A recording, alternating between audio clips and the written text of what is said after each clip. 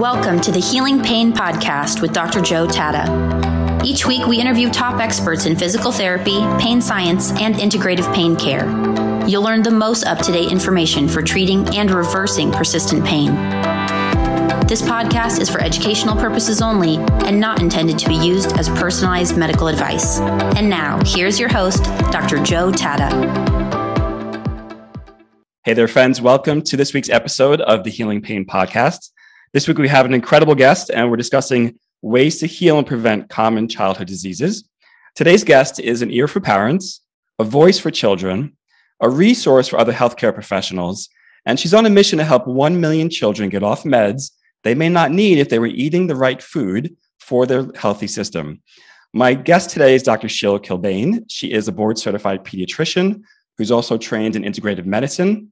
She practices medicine in Charlotte, North Carolina, and consults with physicians around the globe using her holistic strategies to help parents resolve 8 chronic recurring health conditions. Dr. Kilbane, welcome to the Healing Pain Podcast. Thank you, Joe. It is so good to be here. I always love to chat with you. So we're going to have fun today. Yes. Well, you let people know that we're friends offline, right? As well as colleagues. So we can kind of blur the lines a little bit today. I'm excited because I know you've been working on an incredible book for many years, because so many of the solutions that you offer children and adolescents are groundbreaking. They're not commonly available. And I know you've been putting all this information together, gathering the research, creating all your protocols. It's in a great book, which I want to make sure everyone knows about right off the top of the bat. It's called Healthy Kids, Happy Moms, 7 Steps to Heal and Prevent Common Childhood Diseases. You can, of course, find that on Amazon. It's available now. You have it right here. I'm telling you, if you are a pediatric physical therapist, an OT, a pediatrician, if you're a mom, if you have children, if you ever were a child yourself, like, this is really the book to get. So I'm excited to talk to Sheila today. So Sheila, obviously, in the introduction, I mentioned that you're an integrative pediatrician. Tell us how you kind of made that transition from what we might identify as, traditional allopathic pediatrics and moving more into the integrative medicine and health space. Yeah. So it's very similar to the way that, you got into this, and many of us is when I got out of residency and I started practicing, I was seeing the kids with all the illnesses, right? Chronic runny nose, reflux, eczema, recurrent ear, sinus infections, asthma, belly pain, constipation. And I would give them a medication. They would get better for 2 weeks, and then they'd stop the meds. And then 2 weeks later, they'd be back in the office. So I was seeing these patients once a month, and I'm somebody who's always going to ask why. I'm not going to keep doing something if it's not working. And I just thought, this is, it was when I was prescribing an antacid to 2 and 3 month old babies that I was like, what is this? What are you doing? And so I started reading about nutrition and really listening to moms also. And I remember it like it was yesterday. It was a little patient I'd been seeing since he was born, and he had eczema and recurrent ear infections, and mom was breastfeeding him. And she said to me, Dr. Kilbane, I took dairy out of my diet and his eczema started to improve. And so I'm like, and I laugh now because I had no idea at the time. And I said, well, let's keep it out and then we'll figure out what's going on. And then right before his 1 year well checkup, his eczema had improved, but it hadn't gone away fully.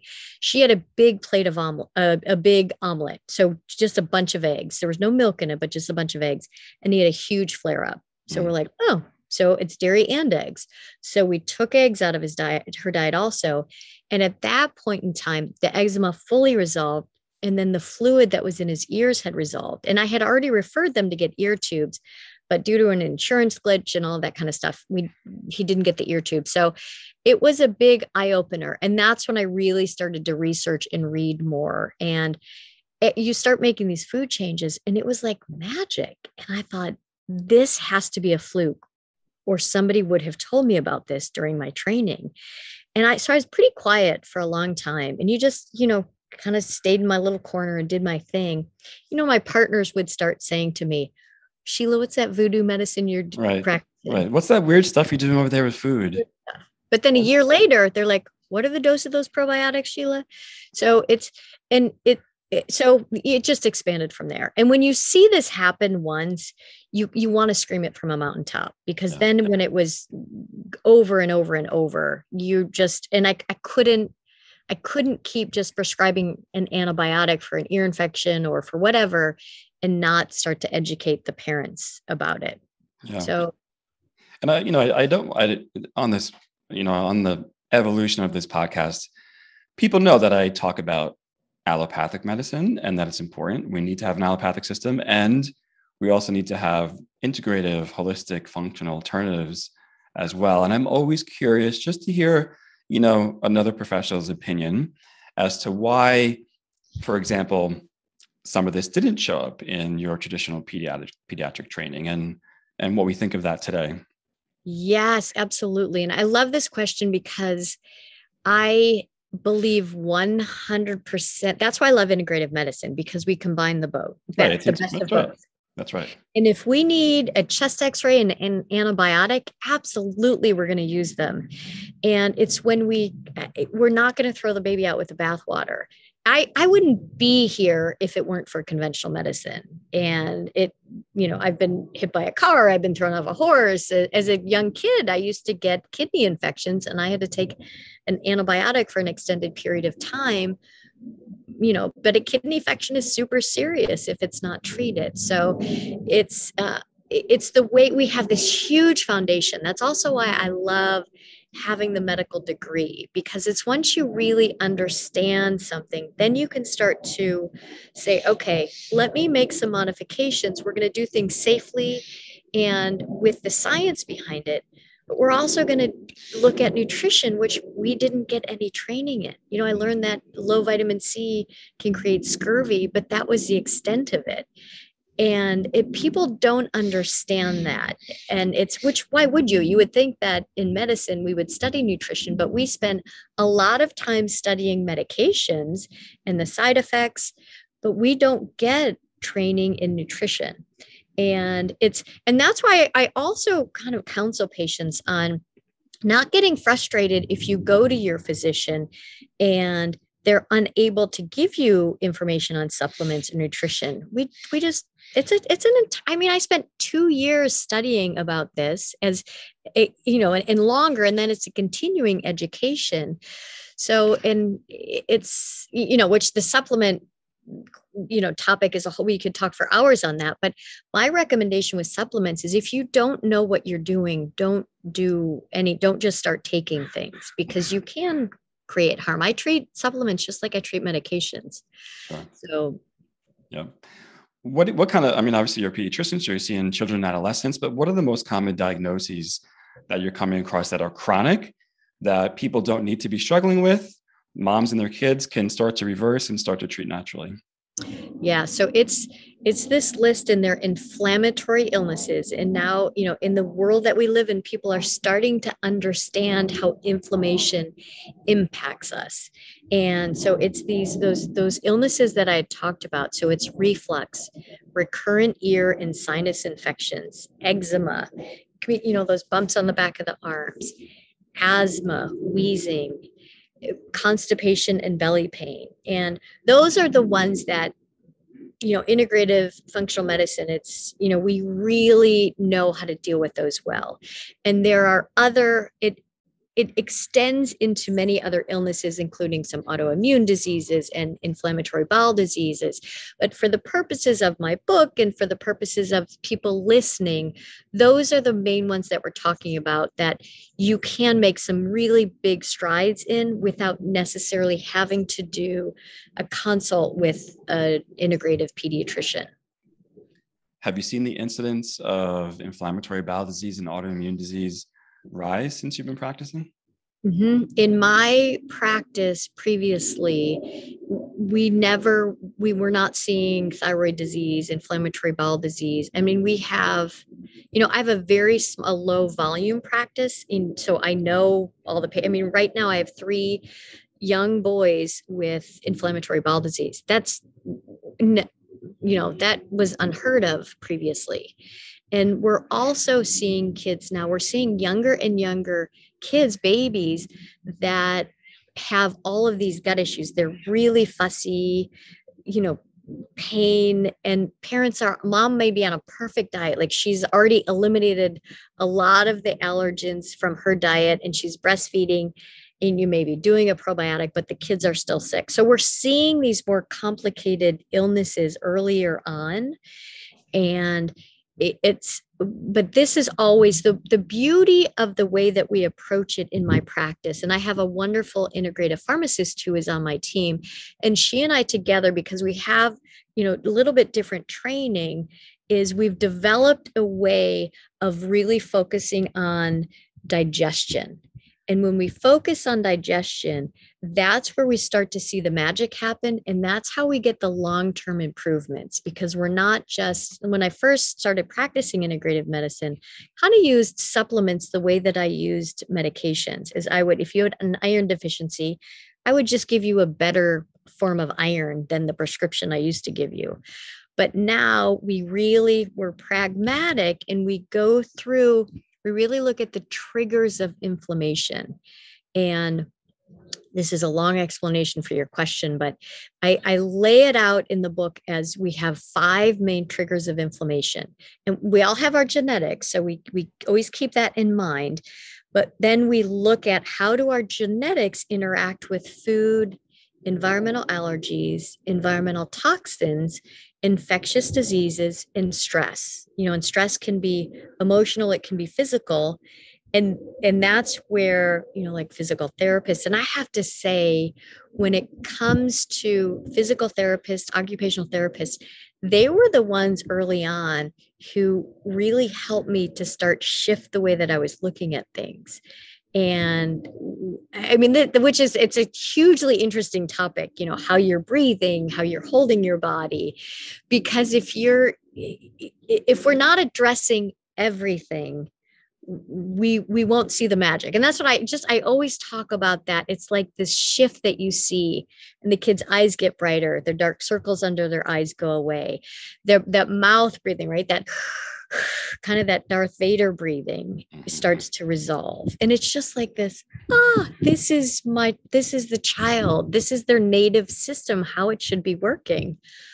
So tell us those 5 triggers again, so we can kind of make a mental note of those and write them down. If you're at home, you have a pen and paper, maybe you want to put on a Post-it or take out your phone and just write those down. Absolutely. So it's food, it's environmental allergies, environmental toxins, which can be things like if you have mold, from a water damaged building, things like that, exposures, infectious diseases. So we might have, if you've got a chronic, bacterial infection, if you're getting recurrent viruses, we've got to pay a lot of attention to that, because our immune system is really designed to be effective at addressing a lot of the things that we're exposed to day to day. And if your child is on antibiotics, or you as an adult are on antibiotics once a month or even several times a year, that's too many. We shouldn't need antibiotics regularly.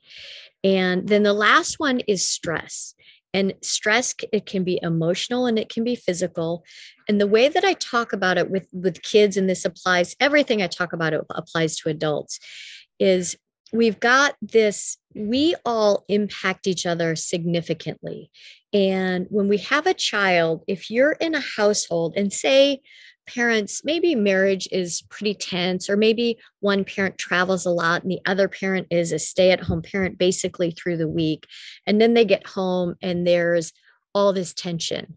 Well, the child is going to resonate with the predominant adult in the household. So if one or both parents is really stressed, we could have this child on perfect nutrition and perfect supplements, but their system is going to be in fight or flight right with the parents. And in fight or flight, we get a shift in the way our blood flows, and our blood is shunted away from our frontal cortex, which is where we do our math, we do our homework, make our decisions, shunted away from the frontal cortex more to our primitive brain. And then our heart rate goes up, our respiratory rate goes up, and our blood also shunts away from the GI tract where we digest our food, and it goes to our arms and our legs so that we can run away from that proverbial lion that's in the forest. and it's going to impact behavior, digestion, all, our ability to absorb our nutrients.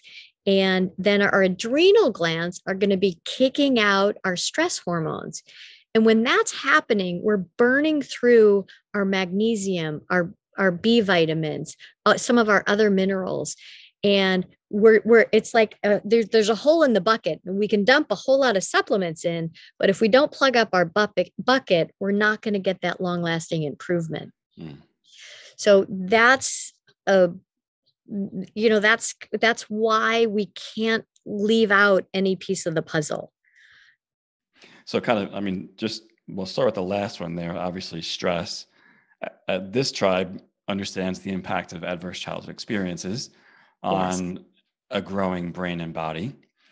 Just the rates of chronic disease, obesity, chronic pain, chronic IBS are very high in those populations. So they're, vitally important topics for all of us to consider, both in individuals and communities as well, because a lot of this is community related. And then, when you talk about diseases that are out there, obviously this has been a year of, a significant pathogen that has affected those with chronic diseases first.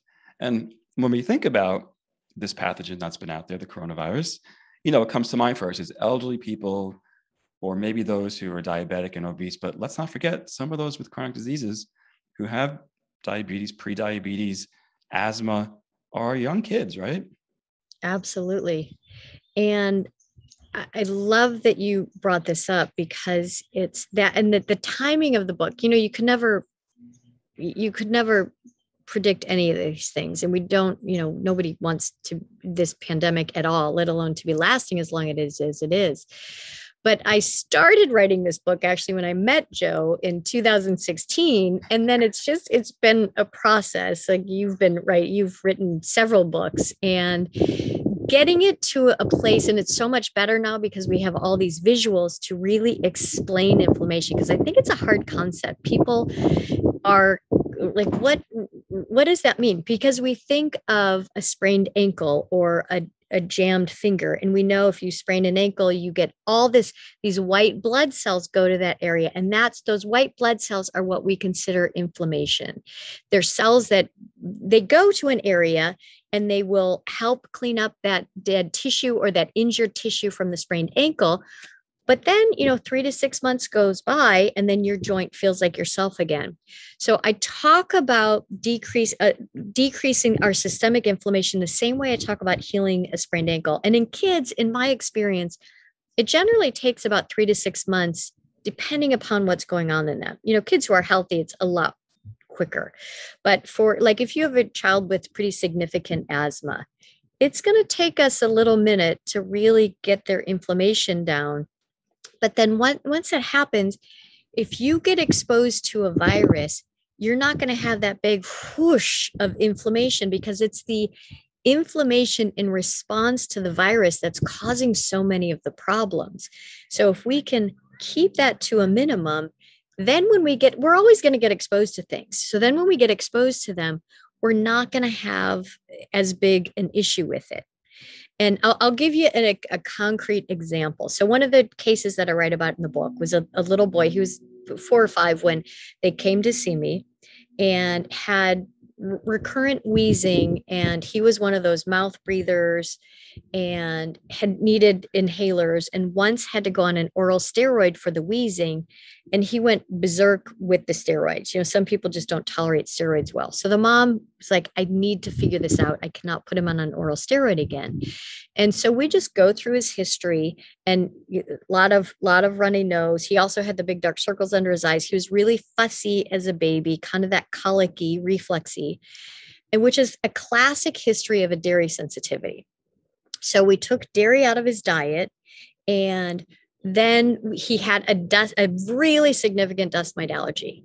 His mattress was at least 20 years old. It had been his uncle's from when his uncle was in college. So that mattress is going to be full of dust mites. So we threw out the mattress, we got rid of dairy, and within 3 weeks, he came back and he was like a different child. And the mom is just going, why didn't how come I didn't know about this? And I just said, this is the way that I practice now, but I didn't know that before. So this isn't, it's not the fault of, well, I will say that more information is out there now, but we really have to understand our medical training to know, where we want to get this information, which is why Joe does what he does. It's why I do what I do, because we want our colleagues and the families that we work with to understand how this stuff, we can really make a big difference. And for a couple of my patients who have really significant asthma, it has been like a couple of them came a year before the pandemic started. And it is like the parents and my team are like, thank God we've got this under control before this happened, because they feel a lot more comfortable now. And they're doing all the precautions, but they have their children have been able to catch a virus and not end up in the hospital automatically. So from these 5 triggers, food is at the top of your list there. Yes. Food can be challenging for families, right? Mm-hmm. Someone has to go out and do the shopping. Someone has to prepare the food. Someone has to make sure that the children are sitting down and eating the food, making them snacks or lunch or school lunches, et cetera, et cetera. Where do you start with educating and counseling parents on kind of like just the lowest level? Because sometimes it can be overwhelming for a parent. Like, you mean milk? The milk I drank my whole life, like, is not right for my child at this point in their life, so to speak. So where do you start with the mom who's a little overwhelmed, but you're 100% on board with, this is the direction we need to take? Yeah. So we do baby steps, and we change one thing at a time, which I do no matter what, even in the practice, because we want to, if we see improvements or worsening, we want to know what made the difference. So I start what I call the mini cleanse for kids, which I love that name. Everybody was like, you can't say that, but I said it and I love it, because we don't want to go to dairy right away. Is we want to go, let's look at sugar drinks. Are you doing soda? Are you doing a lot of juice? Juices we think of as healthy, but a cup of orange juice has almost as much sugar as a cup of soda. So we just start there. And we know that the amount of sugar that's in about 2, those sodas like this suppresses your immune system for 5 hours. So we're just going to say, cut out the sugar drinks. And it's like taking a boot off of your immune system. I mean, it's even amazing to me that there are certain organizations that have recommendations on how much added sugar can be in a baby or a child or an adolescent's diet, so to speak. And I'm kind of like, look, we all have, something sweet winds up on all of our plates at some point, but I don't think we should be encouraging a normative value of added processed sugar in a child's diet. Yeah. And I included those values in the book that from the American Heart Association, just because I want people to start getting, really understanding this. And you look at, I play this game with my nephews all the time because they know how to do it, is you take the, number, look at the sugar that's on the back of it and you divide it by 4. And that's the number of teaspoons. There are 4 grams of sugar in a teaspoon. And you can get an organic coconut vanilla flavored yogurt and it has 25 grams of sugar, right? That's 6 teaspoons. No parent would ever dream that a food company would put 6 teaspoons into something that we're marketing to kids. And it's small. It doesn't even look like it could fit 6 teaspoons. No, right? And so it's like, if you want to do that, if they love that flavor, you take maybe a teaspoon out or a tablespoon and maybe you mix it with something or you put it in your smoothie. But that's not, our taste buds are used to, our kids' taste buds are bathed in sugar. And what I find, and that's why I don't put a huge emphasis. We just do this. We just kind of do it. And the kids naturally, their palates start to change, especially if you have a picky eater at home. Is we don't sit and try to, you sit at the table and you eat everything on your plate. We just gradually make. So the first thing is, we look at sugar drinks and then we move to artificial dyes and colors, which is another, there's a tremendous amount of research. since 2010 in England, they have made companies put a label on foods that this can change a child's behavior. Right? That was Which 10 means it's years. changing their brain and nervous system. Yes, 100%. And it harms the gut. We always talk about gut health in integrative and functional medicine. So if you could start with those two things, that would make me the happiest person ever. And then we work on adding, if you can do a green smoothie in the morning, because you can, and you start with a whole bunch of fruit, make it really sweet with a lot of fruit, and put, 2 leaves of spinach or 2 leaves of lettuce. And then as they start to like it, then you start to decrease the fruit content and increase the greens.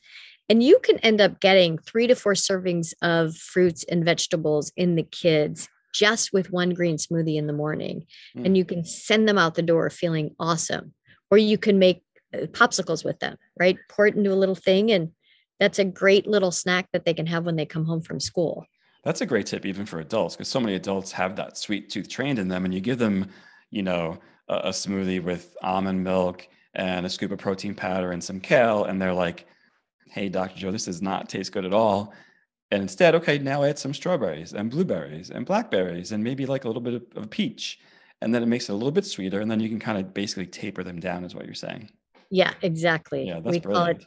We call it, our health coach calls it a starter smoothie. I love that. And that's the other thing too, is a little, like I do a smoothie every morning, and I just do like this much of a banana, because bananas, we know, have a lot of sugar in them. And I'm somebody that it works for my system, right? I also don't think there's one diet that fits everyone. So we all have to figure out what works for us. And just a little bit, it gives creaminess. So either a banana or avocado, and it gives you that creaminess. So you can use water as a base, and you don't necessarily have to do one of the, definitely, we don't want to use dairy or orange juice or anything like that as the base. But anyway, so that's the first thing. And then as we move on for the mini cleanse, is we start to decrease the packaged snacks and use a fruit, a vegetable, maybe a hard-boiled egg if your child tolerates eggs. Like, I'd rather you have a baked chicken in the refrigerator and they eat a little bit of, pull some of the chicken off the refrigerator, and that's part of what their snack is. And then we move on to the processed fats. And these are, if we're eating out, we're getting a lot of processed fats that have a lot of inflammation. And that's also, I'm a big advocate for planning your meals out for the week, the same way you would plan a trip, or the same way you plan your sporting events, and know when you have crunch time. So when do I need to have a snack in the car so that we don't have to stop at McDonald's or wherever we're going to go? And I live in the South, and Chick-fil-A is sort of like, people consider it their health food, fast food. So, which is, right, a bit of an oxymoron. So we want to plan our food the way that we're planning a trip. And also considering your health like that, we want you to plan things out, and having cooler bags, just having all of your system ready to go, have your refillable water bottles with your filtered water, and just starting there. Don't delve into dairy and gluten and all that stuff. Just start there, and then you can go. And I walk you through all of this in the book, and I have swap outs. We made it really clear, really visual, and getting everybody in the family involved. And Dad doesn't get a pass. Dad's got to be part of this as well. And, people want to do what they can outside of the house, but doing it together, because I think if you have the food at home, adults can't resist it, right? If you have all the yummy, I will go grab whatever cookie or thing is in my house. So you can't have it if you don't want to eat it. And then we go on to processed meats, and if we're doing meats, ideally get, grass-fed or, wild game if you can, but you want to steer clear of the deli meats and hot dogs and things like that. And if you're going to do them, definitely get organic, get nitrate free, and there are companies popping up, right, that have cleaner meats, and those things alone are going to make a huge difference. As I was flipping through your book, I came across a section on supplements. And I had to really, pause for a minute and think back to, my childhood. I'm like, what did I really have for supplements? And really what comes to mind is chewable Flintstones. That was the version of like, the 70s and 80s. That's pretty much what was on the shelves that people had access to. And physicians at that point, unless you were, an alternative medicine physician at that time, were not talking about supplements, we're not recommending supplements. Where do you begin that process with kids and parents? Yeah.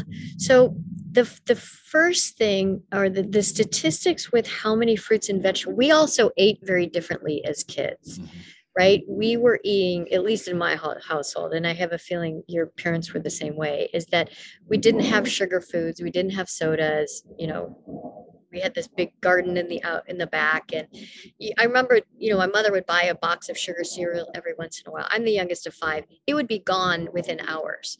And because we just didn't get that. And so kids these days, the statistics are, I think it's 65% do not get the adequate number of fruits in a day, and 93% don't get adequate vegetables. So that's the first thing, is most kids, and definitely the kids I see in my practice, we're starting from a place of depletion. And so it's really hard to make up that difference if, unless you're going to stay home and make everything from scratch and do all that stuff, because most of us also have compromised digestion. We have stress, we're eating a lot of things that aren't good for us, we're taking a medication, right? 65% of 65% of the world's medications are from the US, and we are only 5% of the world's population. So, chances are, if you're listening, somebody in your household is on a prescription medication, if not more than one. So that's the one thing, is we're really not eating what we should be eating. And then there is some research showing that fruits and vegetables today don't have as high a nutrient content as they did 30, 40 years ago, and it's, the crop rotation and all that sort of thing. And organic, I always make this point because people think, even if it's organic, if people aren't treating the soil properly, an organic tomato can be nutrient depleted the same way a regular tomato can be. So that's where we really need, and I would love to be able to do this without supplements, because sometimes it's a pain to get supplements into kids. And I have to use a significant amount of supplements in my practice to get the kids back into balance. But, if the kids are generally healthy, I lay it out in the book what to do and how to do it. And if they have anything going on, we do, we do a probiotic first for a week. And then you would do a digestive enzyme. And then we would add in an omega-3 fat, which, can be a fish oil. You can do it also a vegetarian way as well. But I'm not going to add a lot of fats into a child's diet unless I know they're actually digesting and absorbing that, because otherwise we're going to get expensive urine and expensive stool.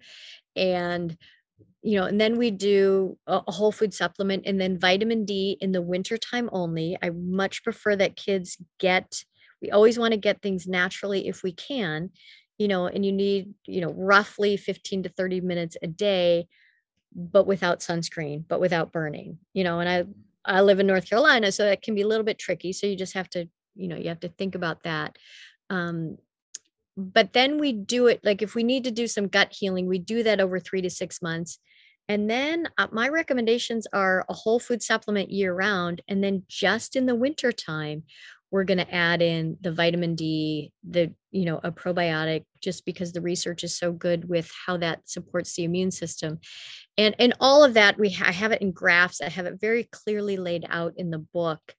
And then if you go on to my website, it's that SheilaKilbane.com/book. We've got some downloads for you right now, just some things that you can get. And I have the full, just as a download, the supplement guide. Yeah. And just so everyone knows, her book, Healthy Kids, Happy Moms, which is written for moms as well as children. What's great about this book is it's colorful. There's lots of pictures and images and figures, which make it really easy to pick up and read, and obviously to to use in your life. So I appreciate that, because obviously kids could be looking at it, and maybe school teachers, moms, nursery school teachers. It's really a great visual that you have in there for everyone. Thank you. Thank you. So we've been kind of dialing into like more like the individual, the person with the condition, the gut, inflammation, things like that. I also know you're a person who has bigger visions and bigger missions. And it's funny because I was doing some research for a lecture that I gave on nutrition and pain. And there's a really great study from Canada that they identified those with food insecurity are more likely to have chronic pain, and they're more likely to use opioids. And this was a huge study done in Canada, 65,000 people.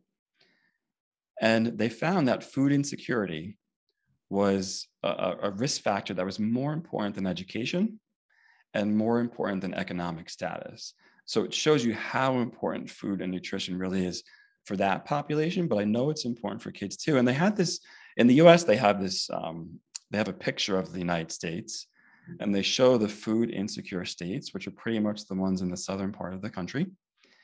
And those states align with obesity. And it's a little strange because you think, well, if they're food insecure, if they don't have access or the economic means to access food, how can they be obese? But we know they're eating very high caloric processed sugar foods.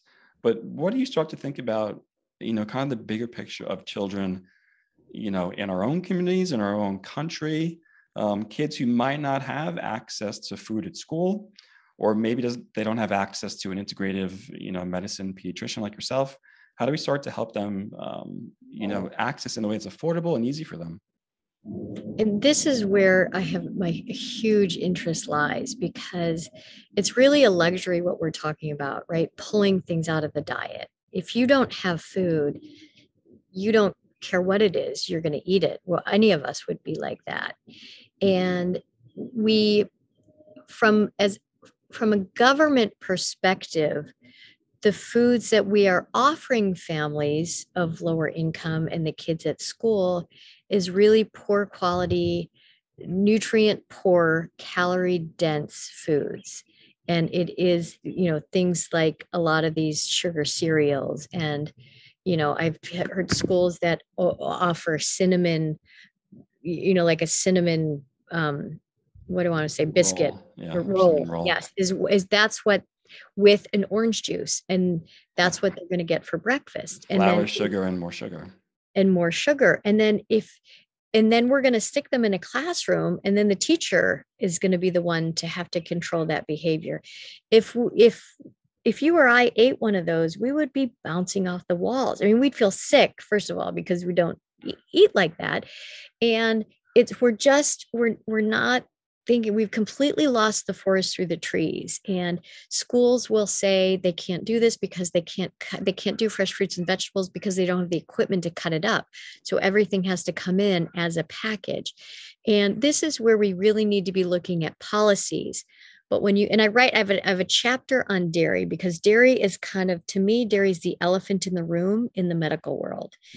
Because it's, according to my American Academy of Pediatrics, I should be recommending that all kids drink 2 or 3 cups of milk a day, because that's how they're going to get their calcium, and it's a good source of nutrition. The reality with dairy is that a cup of milk has about half as much sugar as a cup of soda. So the lactose in dairy, we don't think about that too much, but that's a sugar. And it's there. And I have a nice table in the book where I point out the research showing, okay, this is what the studies show about dairy and recurrent ear infections, with eczema, and the studies on asthma are much smaller. But when you look at it from this overall perspective of inflammation, so it's a huge challenge, and it's a lot of, the inner city kids, and these are the populations that are much more vulnerable, and they don't have access to this other food. So this is where we need to be talking to our government officials, our policy making, and we need fruits and vegetables. Like, if we could do anything, if you could add one more fruit and one more vegetable into the diet per day, that would be a huge start. And I wish I had all the answers, but this is part of what with writing this book is I would want this to get in the hands of people who can make more of those changes, because nutrition is not rocket science. We've made it very complicated, but that's why I did that mini cleanse, because it isn't as complicated as we made it. We just need to go back. We need to go backward with our nutrition. And it used to be that you would have, so now a child might have a bowl of cereal and milk for breakfast, piece of pizza for lunch, and chicken nuggets and French fries for dinner. There has been, those French fries are considered a vegetable, and they've otherwise had zero nutrient dense food. And one of the chapters I have, it's overfed and undernourished. And that's what's happening as we get, and I do blood work on all the kids, and we see iron deficiencies, we see zinc deficiencies. And if you're inflamed and you're not eating the right foods, your body just isn't absorbing nutrients effectively and efficiently out of the food that you are eating. So this, my intention is that this book is just going to be a jumping off point for us to really continue that conversation of how are we going to get healthy food to all kids and all adults. Yeah. And it's a very brave conversation to enter into and start to talk about, hey, here's how we make nutrition simple, because as we know, our fellow trained PhD, whatever professionals have made nutrition into a science, which it is, but the habits don't have to be, as you mentioned, the habits and principles don't have to be that complicated. And then how do we then take a hard look at our communities, countries, churches, and say, there are certain members of our community that don't have food, and they need to have access to high quality, nutrient dense food to feed their growing brains and body. Because if they don't, we're going to inherit, and we are inheriting more and more chronic disease in our country and globally. And I have a quote in my book, and I can't remember it off the top of my head, but it's research from Harvard. And if we continue at the rate that we are, I think it's 50% of kids will be obese by the time they're in their mid-30s if we continue on the way that we are going. And David Katz, he started the the preventive medicine program at Yale. He wrote the foreword to my book, and he really kind of honed into also what is the responsibility of the food companies. And we're letting all of these companies off the hook, right? They're Coca-Cola, how many billions of dollars, maybe I shouldn't be naming names, but it's all the companies. And we are buying it, and we know marketing works. That's why these companies spend millions of dollars on marketing. And it's, those of us who do integrative and functional medicine, we don't have marketing degrees, and it's getting this information. And how do you make it sexy to eat fruits and vegetables? And that's where we've got to have these stars. And I love talking about Tom Brady and Michelle, his wife, because this guy's 45. There's a reason that he can still be in the NFL. And they take food very seriously. And I especially always talk about him if dads are starting to give us grief about not wanting to make these food changes.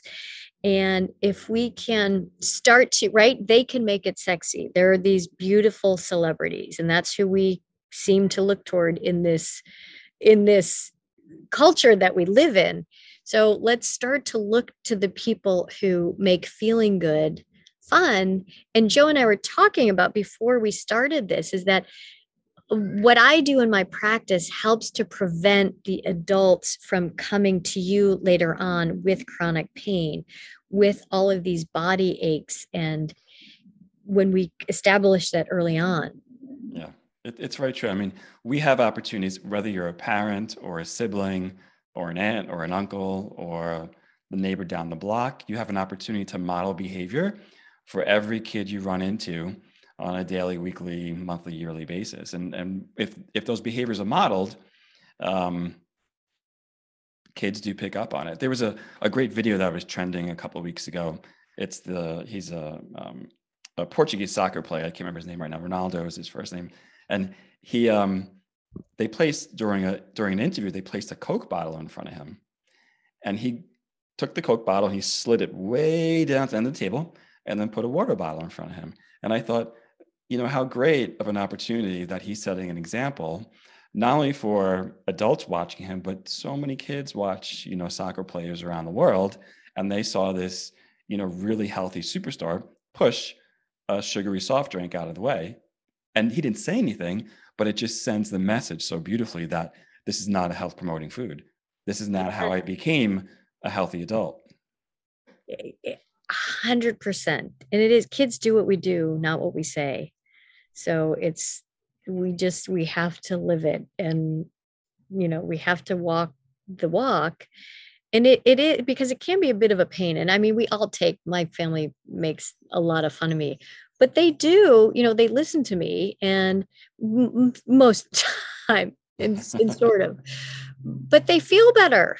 It's my sister gets these rashes on her face, and she's like, all right, I'm staying off of it now. And, she'll fall off the wagon. And so it makes, life is better. Right. And if you're any kind of a spiritual being, or you have a connection to nature, to outside, when you physically feel better, you have that connection better. And that's when I think we can be kinder to one another. Because if you're not feeling good, that's when you're snapping at your kids or your spouse. And it's right. What is life if if you feel crummy all the time? I've been speaking with Dr. Sheila Kilbane. She is an integrative pediatrician. She has a brand new book out. I recommend you pick it up today, right as soon as you're done listening to this. It's called Healthy Kids, Happy Moms, 7 Steps to Heal and Prevent Common Childhood Diseases. You can, of course, find it on Amazon. You can also check her out at her website. Really easy to remember. Her website is sheilakilbane.com. That's sheilakilbane.com. I want to thank my dear friend and colleague, Dr. Sheila Kilbane, for coming on this week and talking to us about how to reverse chronic disease in our children, which is an important topic, and how to promote health in them, which is an even more important topic. Make sure you share this podcast out with your friends and family and colleagues on Facebook, Twitter, LinkedIn, Instagram, a Facebook group, a LinkedIn group, whatever group you're into. Grab the link and share it in there, and make sure to check out her book. I'm Dr. Joe Tatta. We'll see you next week. Absolutely. Thank you, Joe. This has been great. Thank you for listening to the Healing Pain Podcast with Dr. Joe Tatta. To subscribe to the podcast and learn more, visit Integrative Pain Science Institute.com. That's Integrative Pain Science Institute.com. Sign up to receive weekly updates, leave a review on iTunes, and share this episode with your friends.